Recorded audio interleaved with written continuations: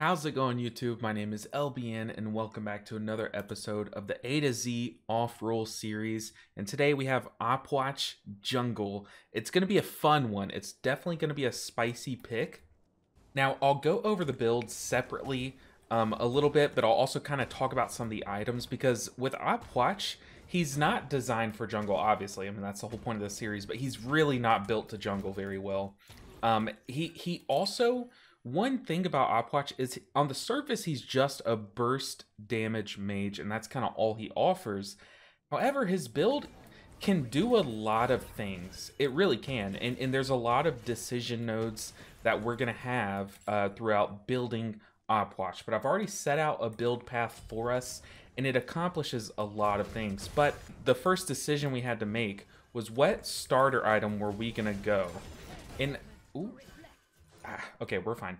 And the reason why I went Eye of the Jungle instead of Boombas, with Boombas, we would have been making like a bigger decision for the late game where you're hoping to get a lot of, auto attacks weaved in between all of your abilities and get your cooldowns reset really nice.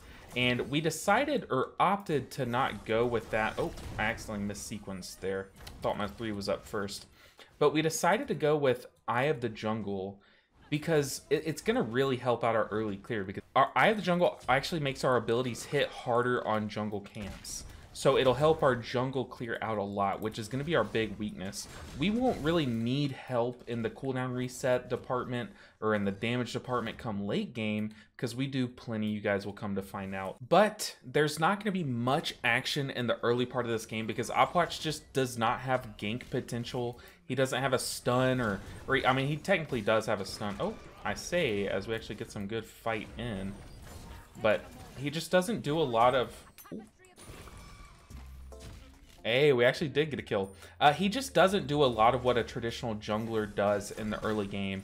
Our main role in this game on this off pick is going to be to farm and get to that late stage portion where we actually do one shot. See there, I might clean up some kills here or there, but for the most part, we're just going to be farming a lot. So I'll definitely be cutting out a lot of this video, just trying to give you guys the action. But I will talk about our ordering on abilities. So rank 1, you guys probably saw that I went our Fleeting Breath first. It definitely does the most damage at level 1, and it's a great option to have at level 2. So that's why you go it over, say, your 1. That spawns 2 bodies. You'd rather just spawn the 1 and have the longer cooldown, but more damage from the 2. That way, this button is all of our utility, basically. And that way, we offer more in that little 2v2 mid-fight at the start. But it's not very important because, like I said, that's not our strong suit in the game. However, our 2 is where we want to start putting points into it, because that is our burst damage, because we blow up any of the bodies that we leave behind with the rest of our kit. So every level that you guys see me put a point into my 2, that will be a major power spike for us. Also, right now that we have all of our abilities, we actually did just hit a pretty big power spike. And we might be able to clean up. Ugh, we were. Okay, so as you see there, I did miss my 1-2 combo. It's awkward to secure at like a side angle. Oh, we found... oh, I thought she was going that way. But it's kind of awkward to secure the 1-2 punch sometimes. However, what you guys will see, hopefully a lot in this video, is a saving grace in Puch's kit is that his 3, it leaves behind a dot. And that will kind of be what helps us one-shot a lot of the gods. In fact, I have clips of this build performing in some jungle practice to show you guys the idea of this build come late game. And you'll see that the 3 does a lot of work. Ooh, so we're actually coming up on this Yu Wang. Hopefully we can get to him in time to slow him, because he just used his immunity. Okay, our 2 did not quite reach, but we were able to put the 3 on him, but it's just not going to be quite enough damage. But one thing you can see here is that we're going to be able to box this Nemesis pretty well because of all the self-healing that we do. I mean, she still just nukes us, though, because she's Nemesis, but we can kind of just bait out her shield like we just did, and then go for a kill later on. Come on, minions, don't kill me. Nice. Okay, but what I was saying is we can collect our bodies instead of actually blowing them up, and it'll give us a cooldown reset on our 1 and our 2, but it'll also just kind of delay our cooldown, so when we do our big burst that she's expecting, she can just shield it. But if we kind of like delay and just collect a few bodies, she'll shield thinking we're about to explode the bodies, and then we can go in for the kill after that. And that's probably how we're going to have to counterplay that. Or else our 3, I keep mentioning that it has utility, and the utility is actually going to come into play this game, I'm pretty sure. So how the 3 works is, like I said, you leave a dot on an enemy, and if they heal, if they get any sort of healing outside of like a mana potion, so like any ability heals them, passives included, then they'll take an extra big chunk of damage and get stunned. So anytime that someone heals themselves from their abilities, we will be punishing that with our 3. And they actually do have a surprising amount of self-heals on their team. You see there, we actually do come over in time to help collect that Ymir kill. But it doesn't look like it. Like, they don't have an Aphrodite or a Hel or a Chang'e. They don't have, like, the obvious healers. But they do have a Nemesis. And her shield, if she takes damage with the shield up, it'll actually heal her. So hopefully she pops that shield here so we can show you guys. No, she knows. She knows if she pops the shield, it'll do more harm than good. Ooh, we were able to steal that. Oh. Do you really want to fight me? Yeah, there we go. You see, she popped that shield. Ah, she was able to dash out of it. That is tragic. Ooh. Ah, dang. We sidestepped the Yuan ult, but we weren't able to get out of that damage. But as I come out of spawn, I'll go ahead and start talking about the build a little. So I've already talked about the starter choice. It's just going to help our clear early game where we lack. However, after that, we're going to rush a bit of cooldown. Now we're capping ourselves at 30% cooldown, although the actual cap is 40%. We will be able to get full 40% with the 500 gold potion. So we're only capping ourselves at 30%. And then beyond that, since we're not going to go like a 4th cooldown reduction item or try to rush that 40% with items. Oh my gosh, I'm getting body blocked by my teammate. Oh, that was so troll. Oh, the Chernobog. The Chernobog. But we're not going to be rushing that 40% because that'll allow us to fit even more damage into our build. Nice. We were able to clean that up just nicely. But also, we'll get back into the build, but our 3 will also be stunning the Surtur some because his passive actually does heal him. Dang, if I would have hit my dot on that Ymir, he'd be dead too. But we're going to go into the Spear of Desolation, and that will give us a lot of cooldown. Oh, hold on while we get this kill. Nice. You see there, I did exactly what I said I'd do earlier, where we try to bait out her shield with collecting our bodies instead of exploding them, and then exploding the next round of bodies to get that kill on her. We were able to pop him before he could even react. I don't know what he was doing. It looked like he was emoting, but he still should have been able to go up into his 3, but I just went for it. I was like, maybe he doesn't get the 3 off. But yeah, you see here, this game is going very well. Hopefully they don't surrender. Oh, okay, we got to pause. All right, it was just a pause, a quick one, but the person is back. So luckily they came back. Hopefully we get a full-length game because this build absolutely nukes. We actually dropped nukes with Rada Tahuti late game, but here is the build on screen. I'm going to try to make sure to remember to edit it in. Did we go shut him down a bit? I don't think so. But the build is very late game geared because it's very expensive. Like every item in this build is very expensive. So that's why we're going to focus so much on farming. However, we've been kind of lucky this game. We're not supposed to be playing this well or performing this well, I guess. The pick is not supposed to be performing this well early. However, like I said, we're using our good matchups to try to get ahead. And also, like I said, I know we've gotten lucky. Like the E-Shell saved us at 1 HP earlier. But having a Nemesis as the other jungler is very good for us. Actually, very good for us because we actually do counter her pretty well. As long as we play it right, we should win that 1v1. Maybe not the 1v1, but we should be able to win any 2v2 with her. Yeah, we missed our corpse explosion, but you know what? We got another one. Bang. But hopefully you guys are enjoying this editing style. I kind of did some practice in jungle practice before this game to get a good build for you guys to make sure that this build can one-shot tanks even and squishy. So hopefully you guys enjoyed those little clips. But we're kind of in a small little window of like a golden period in our build. We're also kind of ahead everyone on the map except for the Nemesis. which is kind of crazy that she's the one on their team that's doing the best. So we got our slow on him. We were able to backstep the ult. I want it. Ah, dang, you took the last hit. But yeah, we're able to kind of just like stick to their carries as long as we're in like a one-on-one or one-on-a-few situation. We aren't in much trouble, or we're not under much threat. However, once we get into these team fights, it can get pretty scary. They have a Ymir who can stun us, and then Nemesis can just like slow us and lock us down, and they can kill us pretty easily as an Amaterasu. You see here, collecting these bodies will hopefully come up late game with all this cooldown that we're going to have. Oof. I was hoping that we'd be able to hit that Yuwang since I saw him going into his ult. Then I knew he wouldn't be able to use his immunity.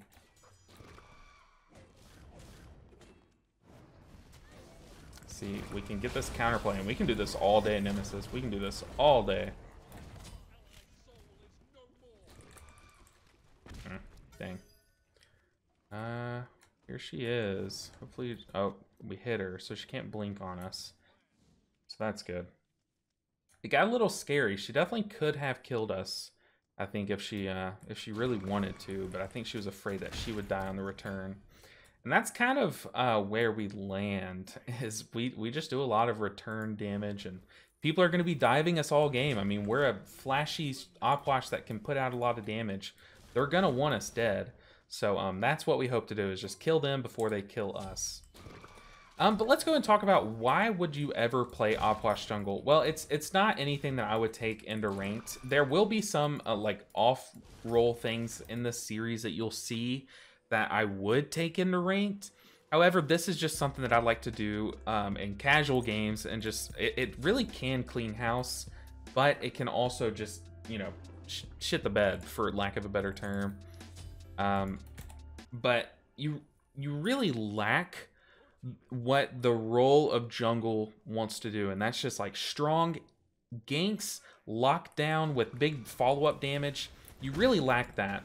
However, you have that massive burst of damage that if you can kill them before they can react, it kind of accomplishes the same thing. Think about like an Awilix coming up behind you, knocking you up, and then flipping over you, getting that one-shot potential while keeping you locked down the whole time. We can't do that, but we can just one-shot someone that's not paying attention. And that's kind of where we fill the jungle role, like in team fights and stuff. So that's why we're building like full percent pin, because we want to be able to shock even the tanks. We're building a little bit of flat pin, but just pure raw damage. We are not even going to try to play a little safe, because the moment we play safe, oh my god, they wanted that guy dead. But the moment we start to play even a little bit safe is the moment that our builds, or our pick stops working. Okay, we're going to help him out. It's never a 1v1 in Conquest. Okay, we weren't able to save him. However, we might be able to turn this around. Yeah, the dot. You see there, the dot. I mean, it doesn't seem like a lot of damage, but it adds up. And I just realized I've been putting points into my 1 and not my 3. I normally max my 2 and then my 3 next, because that dot damage will save you so much more than the 1 damage will help you out. But it turns out I've just been brain AFK and putting points into my 1. Maybe it's been helping me, though. Maybe I should do this more often. But if I were you playing this or picking up this pick and this build, I would absolutely max the 3 second. Okay, they're definitely trying to kill me here. Let's see if we can kill someone in return. No, but I mean, we put out some big damage. You know, I stepped way too far out. I was in a horrible position, and I'm kind of in like that downward slope in my build right now, because we're picking up Charon's just now, and it still doesn't really do much for us at this moment. So I definitely shouldn't have like even engaged there. But the moment they saw me, they turned on me like a zombie movie and absolutely clapped me. And that's kind of what we expect when we don't play with our team as this pick. It's going to be very important going forward. Ooh, okay, so I'm sitting here just trying to finish out my build and get some farm going. This Nim blink ulted me, actually forced my beads. But the good thing about this pick is we can just get all of our health back from our corpses, and come back into the fight. Hopefully the fight is still going, because we're ready to blast. Oh. Hey, we swerved that Yuang ult, and he took half his health from our combo. We don't want to get frozen. We're also losing right tower. Ooh, this is not good for us. Just stay on the side of the fight and get some return damage off. Do exactly what we want to do. Oh, I just thought I was pressing my 3. Okay, we're missing everything, so we're just going to ult for the secure. Ooh, that was rough. We lost our right tower, but we have to make more come out of this fight for us. We're just going to stay on this side of him so he can't wall us. We're going to slow him. Nice. Okay, good cleanup in the fight. We did lose our T2. And I did miss, like, so many abilities there, but it's okay. It's not the worst fight I've ever been a part of, unfortunately. Maybe we could even, if we get that slow off, might be able to... Oh, come on, die to the dot. Oh, it's not enough. It's just not enough. We gotta stay in line with this. Ooh, that was enough, though. Oh, my God. Oh, no. Millions dead. Millions dead. Oh, no, she got me. Oh, I don't want to look. I don't want to look. I know I'm so dead. She played it how she should have. I shouldn't have corpse exploded. You see there, that is... I've shown you guys both sides of this little matchup here. It's a little mini game. Does she hold her shield? You guys probably just saw, like, every emotion on my face there because, like, that was such a swingy fight. I had no idea which way to look. But hopefully it was entertaining because, oh my God, my heart was pounding. I didn't know what to even say. We were trying to help out our teammates, trying to one-shot people. But in the end, we got, which is unfortunate because we knew how to play that matchup. We just did not do it. But normally I would try to build against this comp and try to build, like, maybe here I'd go Divine Ruin and then Gem of ISO, because Gem of ISO would anti-shield. It would apply an anti-shielding debuff for the Nemesis. But Ishel just said she would do that. She just said we're going to build anti-shield. And we have a build planned. We have a full-on blaster build planned, and Gem of ISO is not in that equation. But that is another thing, is there's, like I said, there's so many different ways that you can build this god. And one of them is to be like a utility mage, and that's why you see him in the... I ulted way too late. But one of the ways is to be like a full-on utility mage, going like full tank, full cooldown, but building like Divine Ruin or Gem of ISO. Ooh. Sweet, we got a YouTube sub. But yeah, you see that build most commonly. And we could have built like that. Come on, let's get that one shot. Come on, bang! Okay, nice. I just wanted to clean him up before his team gets here because we're likely very dead. Moments before disaster right here. And here she is. Yeah, there was no way we were surviving that. But with our build, what the plan is, these last two items are super important for the one-shot potential. So Spear the Magus is going to apply a debuff to them. The plan here, as you've seen in those clips against the bots, is we're going to throw our 1, it's going to slow them and secure the rest of our combo, our 3, and then our 2, our explosion. So the plan is that Spear the Magus will apply a debuff, making the rest of our big burst do more damage. So they're going to take more damage from us. And then the final item is going to be Rod of Tahuti. So this will help those dots. Like if our one-shot doesn't completely one-shot, say the Ymir, for example, the Rod of Tahuti damage bonus at the end will help that dot tick harder. And it's going to be very important for securing these kills. And it should help us in like 1v1 scenarios against the Nemesis. But on top of that, Rod of Tahuti's Calamitous Rod of Tahuti is so amazing for one-shot builds. And although we don't have like what Yuang has, he can root us and then that meter will drop on us. We don't have something quite like that. We do have the slow. And if the slow is good enough to secure the rest of our kit... Ooh, I missed. Come on, autos, hell yeah. But if the slow is good enough to secure the rest of our kit, it better be good enough to secure some Calamitous Rod of Tahuti. Step in those corpses. It wasn't enough. All right, we're at the tail end of this fight, and it's kind of a weird one. Is that enough? All right, I need some help. Cthulhu, help. Help, Dad. It was not enough to one-shot the Cernos. Ooh, nice. Okay. We don't have to one-shot people if our team is popping off, but this guy's about to land back in, so we got to get some healing off in the meantime. Is that enough damage? We do a lot of damage. He kind of just sat in our ult, too. Ooh, we missed the 3. That might end up mattering. It didn't. Okay.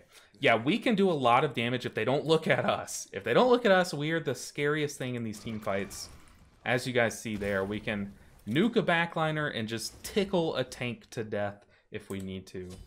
So we're getting even closer to finishing out this build, which I'm so happy for. I mean, I was afraid that this game would end before we would even get to finish our build, but we finally are at 5 full items. We don't have the glyph, the Calamitous Rod. We don't have our starter. Ooh, a fight is breaking out. Let's see what we can do. We're going to focus the Surtur because he is on us. But when we get dove, we can just throw our corpses and just heal off of them. And hope that's enough. Let's look for a one-shot, though. Oh, no, he died before. Okay, we did get a kill. I thought that was about to be the one-shot. Okay, Yu Wong's dead to that for sure, right? Yeah, okay. Oh, dang, she got stunned. Okay, we have ult here, though. Nice.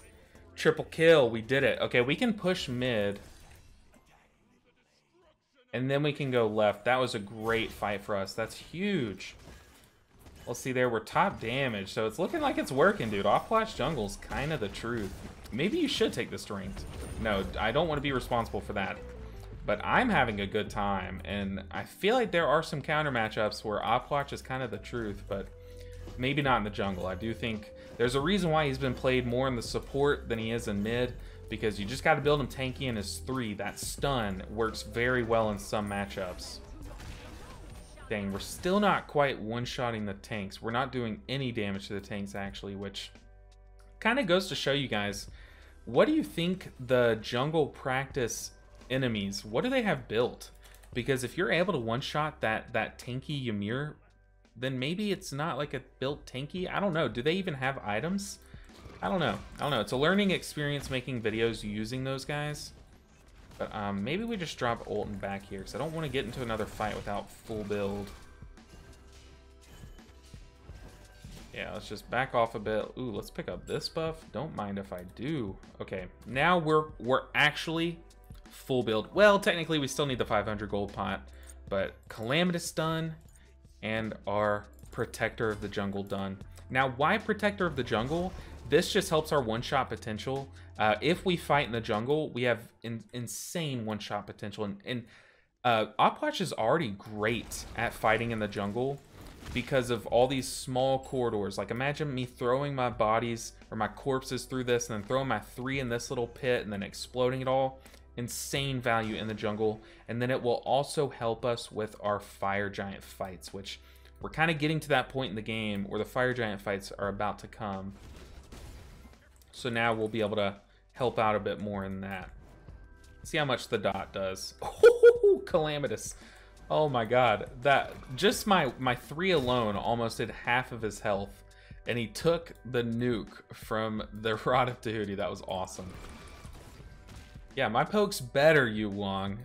My poke is better. Oh, this god is so much fun. And they're afraid to step up. Okay, we are losing our base. They're cracking into it. Okay, we can get kind of gone on here, which...